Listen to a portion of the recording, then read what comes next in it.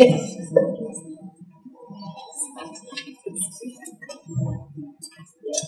right, how's everyone doing? Great. All right, so I'm going to sort of try and set the stage because we're about to get to work in the workshops and really dig into some of the detailed questions about building this movement. And this conference is really about the question of how do social movements win, and in particular, how do we build a winning social movement that's going to get us past the finish line. And it turns out this is not actually the easiest question to answer.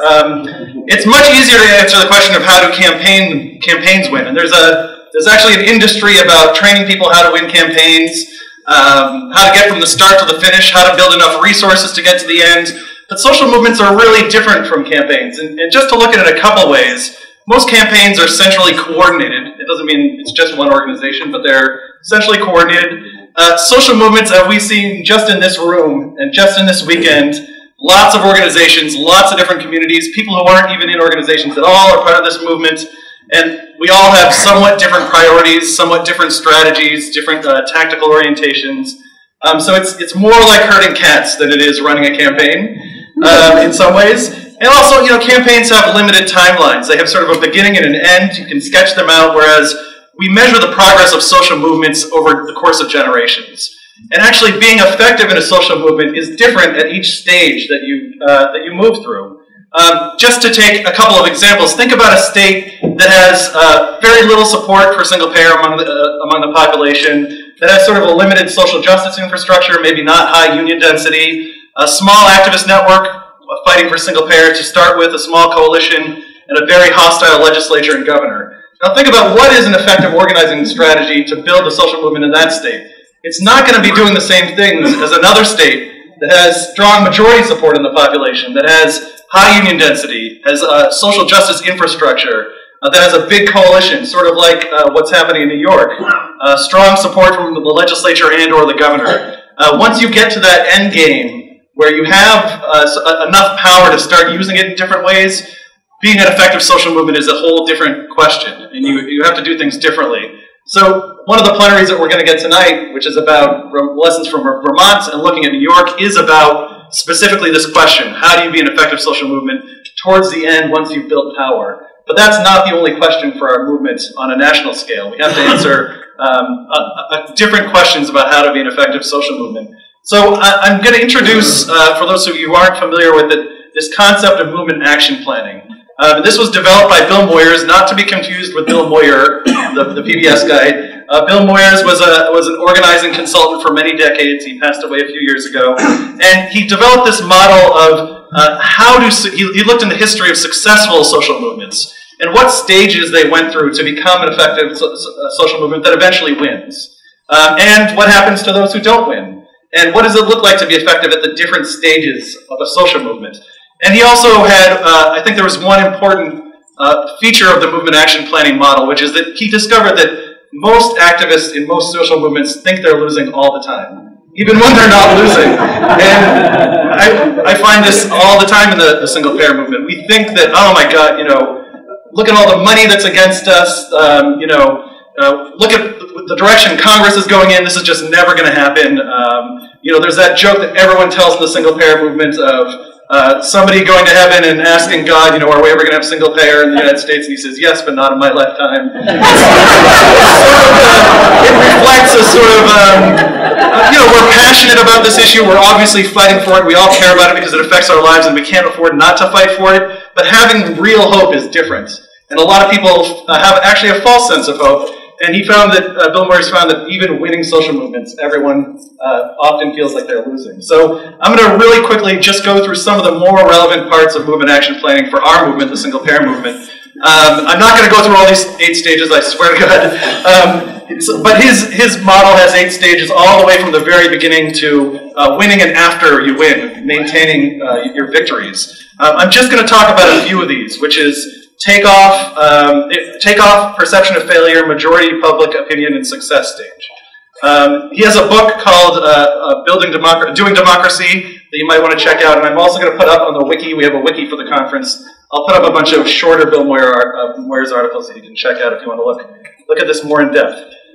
So there's one important thing. This is he actually tried to sketch out, as you move through the stages of a social movement, there's two basic things you're fighting. One is to win support among the population that the status quo is not acceptable.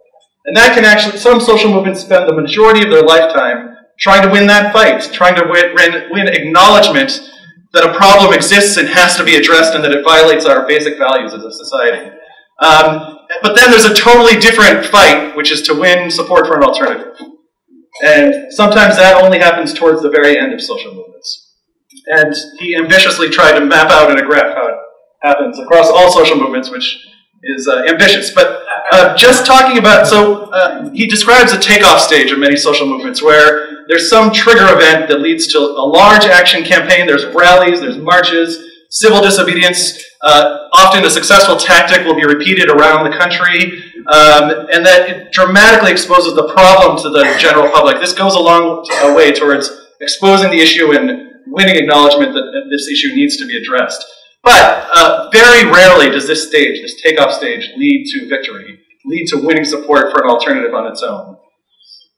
And this is what often causes a perception of failure among movement activists, especially right after there's a big sort of period of uprising. People sometimes think that that is the whole social movement, just when there's big rallies, just when you have people in the streets.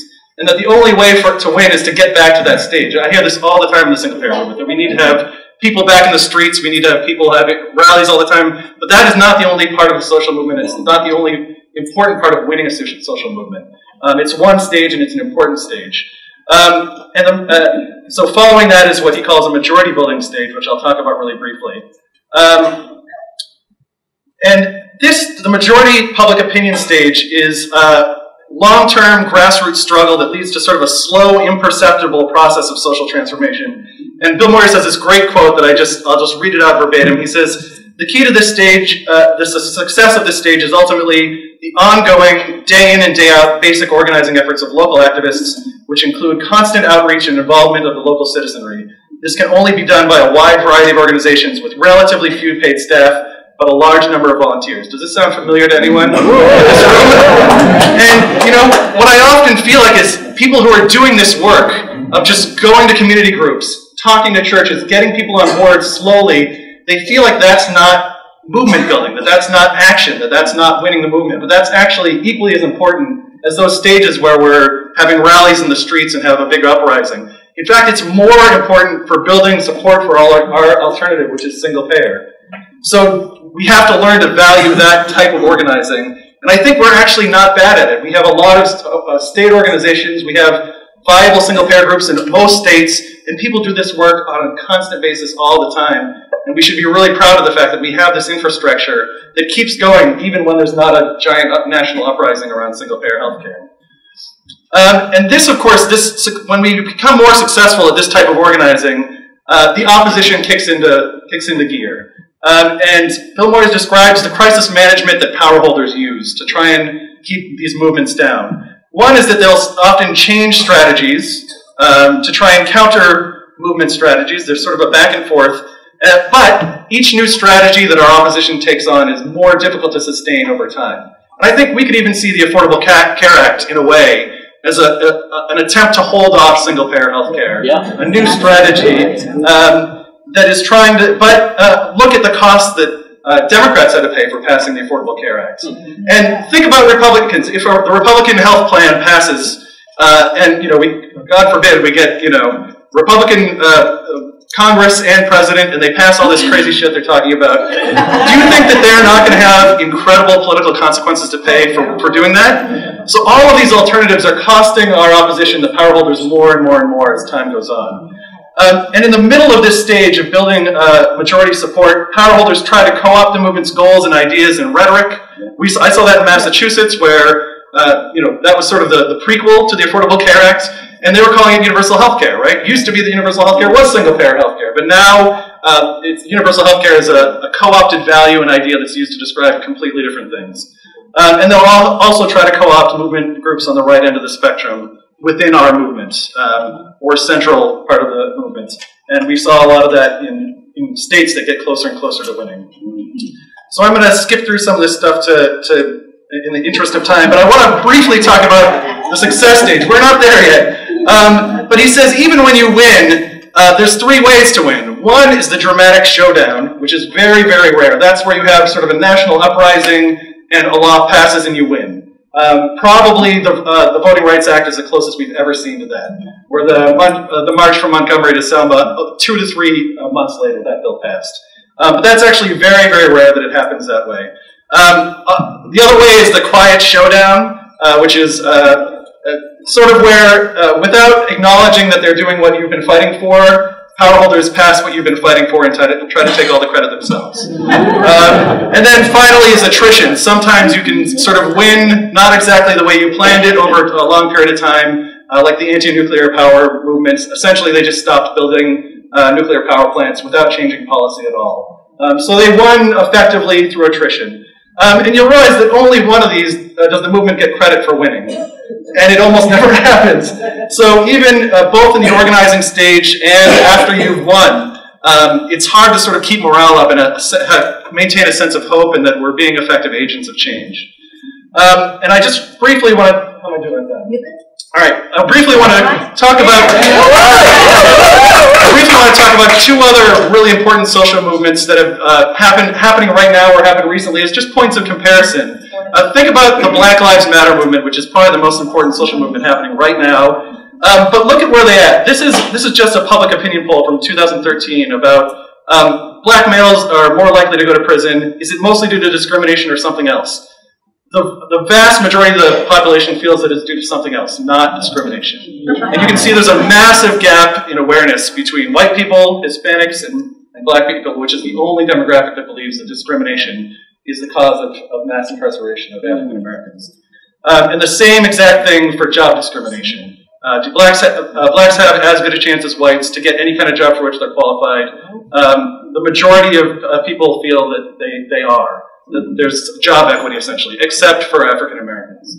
So where the Black Lives Matter movement is still trying to win recognition of the problem, right? So they're actually at an earlier stage than we are in the single-payer movement, where there's basically universal acknowledgement that our healthcare system is broken, and that it needs to be fixed, and we can even almost agree on the problems with the healthcare system: cost, lack of access, lack of quality. And so we're definitely at the later stage of trying to win support for an alternative, and we have states where there is majority support for an alternative, and we just need enough power to implement it.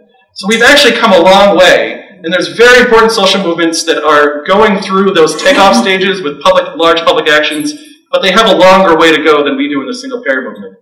So we're actually, before you start bemoaning our fight and how difficult it is, we are closer to the finish line than a lot of other major social movements. And briefly talking about the Occupy movement, the Occupy movement, I think, really helped our country move towards acknowledgement that inequality both exists, is getting worse, and is unacceptable.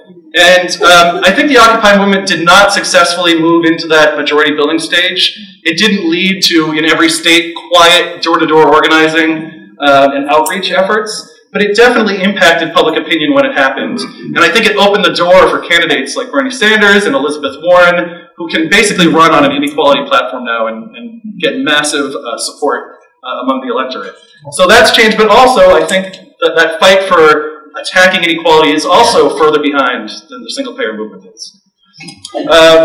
And this is just growing support. So I think we're actually in a very good place, and we should feel proud of where we are, what we've accomplished, and how close we are to the finish line in some places. But that is not to minimize the organizing task we have to get past that finish line and to win in all states and for everyone. But there is almost universal recognition of the crisis of the healthcare system. There's majority support for single payer in many parts of the country. Probably on average nationally, there's a majority of support for single payer. There's active grassroots organizations across the country, and several states are close to that end game fight. So I hope as you go forward and go into your workshops, you sort of think about where you are in your state in social movement building, what are effective tactics, where your movement is at, and in the communities you're fighting in. Just another reminder that we're going to have this wiki up. Post all your notes across and your photos and your thoughts and comments on the wiki, or you can just email it to us and we'll post them up for you. But thank you so much, and I look forward to working with you.